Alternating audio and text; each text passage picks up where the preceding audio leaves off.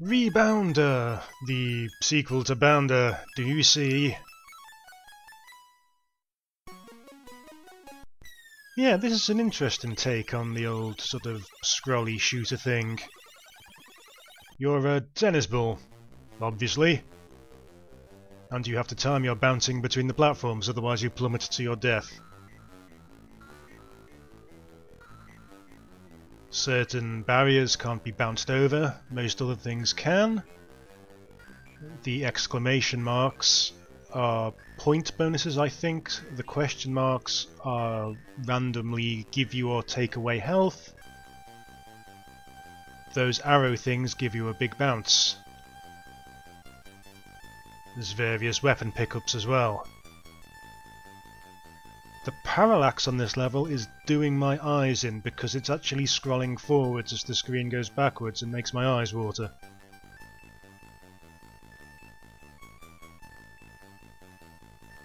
Time to waggle furiously. I'm not sure what the point of the energy mechanic is in this, because half the time you'll just plummet to your death before you run out of energy anyway. But whatever.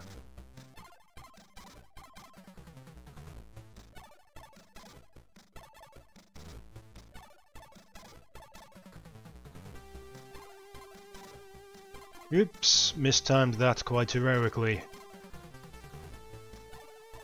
Right, I'm going to shut up for a moment and let you listen to the most anticlimactic boss battle known to man.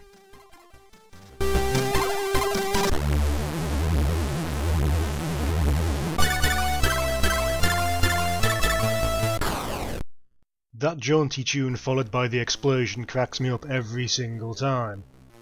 And that's the other interesting thing about Rebounder. You actually get to choose your path. At least the parallax on the vertical ones doesn't make my eyes water. Doesn't appear to have improved my aim anymore though.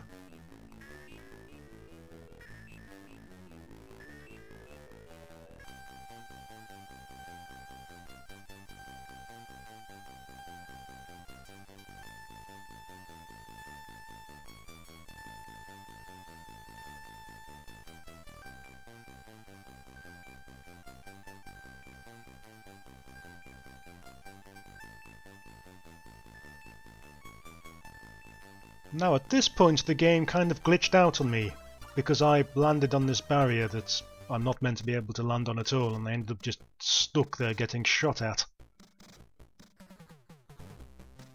And I have entirely the wrong weapon for this boss fight.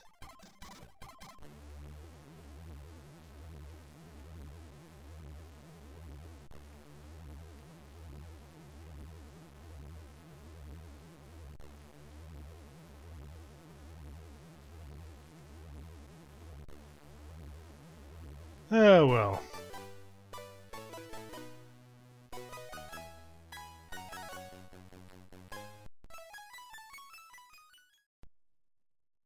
From the creator of Aqua Blaster all the way back in issue 19 comes Daedalus, another shoot-'em-up construction kit game. That appears to be pretty much just Aqua Blaster again.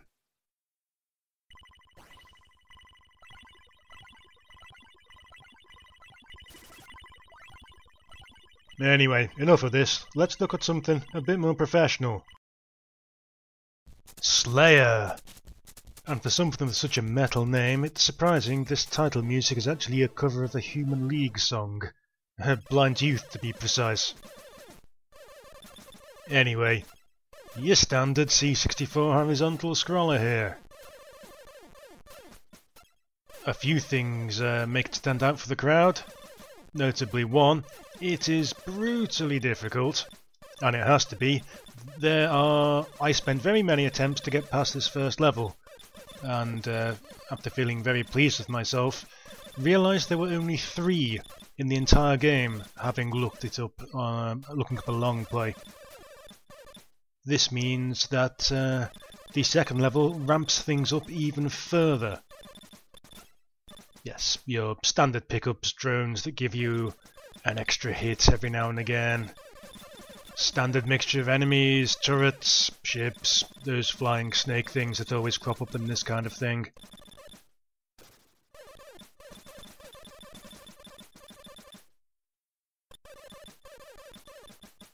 There we go. Giant snake thing, as is required by law. This is a smart bomb.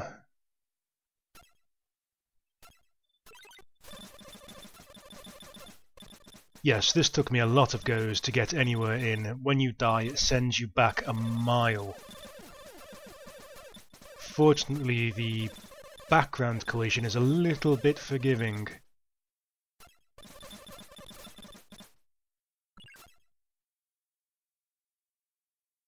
And on to our first boss, which I kind of had to give up and look up how to kill. You have to do pretty much everything in stages. I don't think you can go straight for the brain in the middle, so I'm very tentatively picking off his things from the outside inwards. They don't give you an indication that you're actually damaging them, which is why I spend a long time flailing around not knowing how to kill this guy at all. If you die, you get sent back a mile, and you have to do the boss without these diagonal laser things, which makes things even more difficult. So this entire run is going to be very tentative, because I don't want to die at all.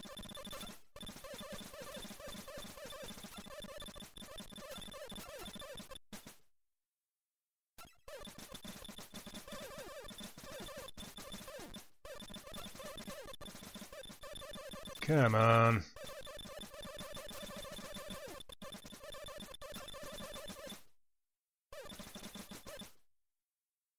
There's not much of a window to get in between his shots and get your own in. Finally, thank you.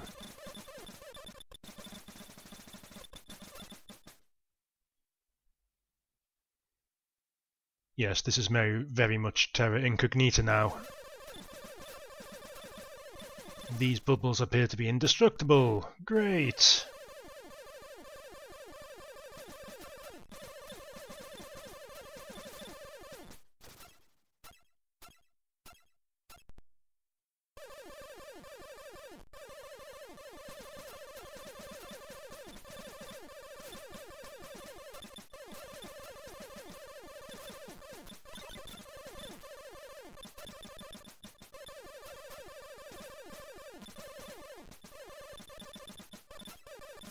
Yes, this is very much your bog standard basic C64 horizontal scrolling shooter. It doesn't do anything particularly out of the ordinary, but for, I think this was actually a budget game, so it would only cost you a couple of quid. It's not bad. If pointlessly difficult, and pointlessly difficult because it has to be because it's so short.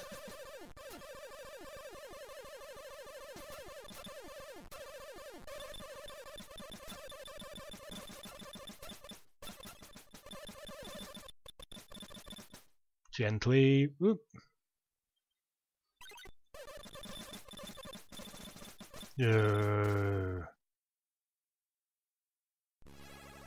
I wasn't joking about that human link thing, by the way.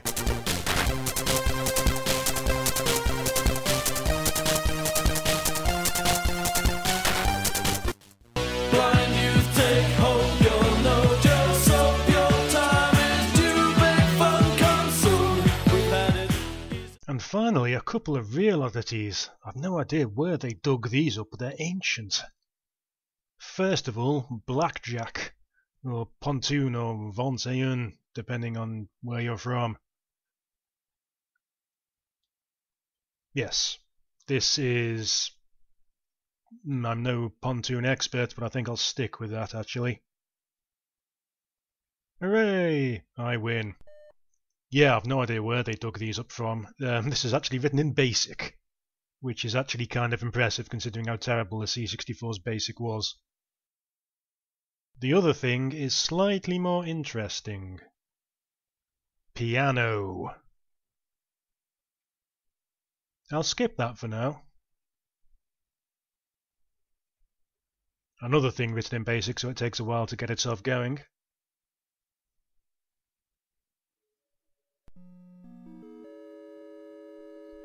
Yeah, this appears to be some very basic music sequencer program. You punch in notes and pauses and things, and it will play it back for you.